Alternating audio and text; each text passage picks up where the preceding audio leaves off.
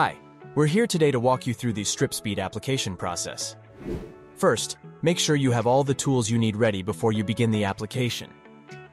Mixing cups and brushes for pouring in the Stripspeed. You can also use a paint tray for this.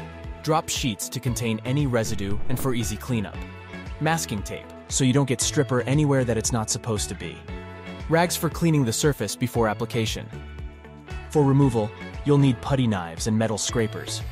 For the shaft or hard-to-reach areas, you can use abrasive pads. And for really complex shapes or difficult areas, you can use a brass wire brush. At the end, you can go over everything with the PropClean wipe, which is great at removing any residue. For safety, there are 4 key items you need to wear: overalls, safety glasses, a mask, and gloves. The first step is surface preparation. Remove any fouling or hard shell growth with a putty knife. Mask off any non-metal areas where you won't be applying the stripper. Before starting the application, ensure the surface is completely dry. You can give this a quick wipe with a clean rag. Make sure the floor area where you'll be working is covered with a drop sheet. This is for easy cleanup and to contain any residue. Take your Stripspeed bottle, shake it well, and pour it into your mixing cup or paint tray. Moving on to step 2, application. Apply a generous, thick layer onto the coated surface area for removal.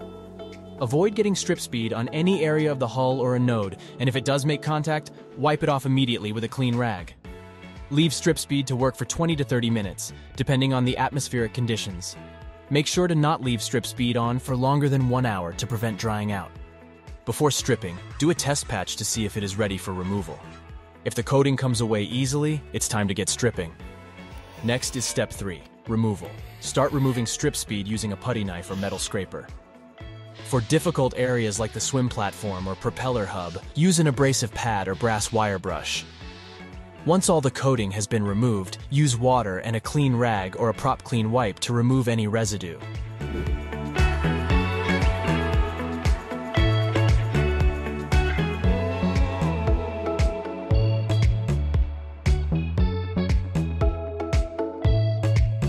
Finally, fold up your drop sheet and dispose of the waste according to local regulations. Now, your metal surface is ready to start the Propspeed application process.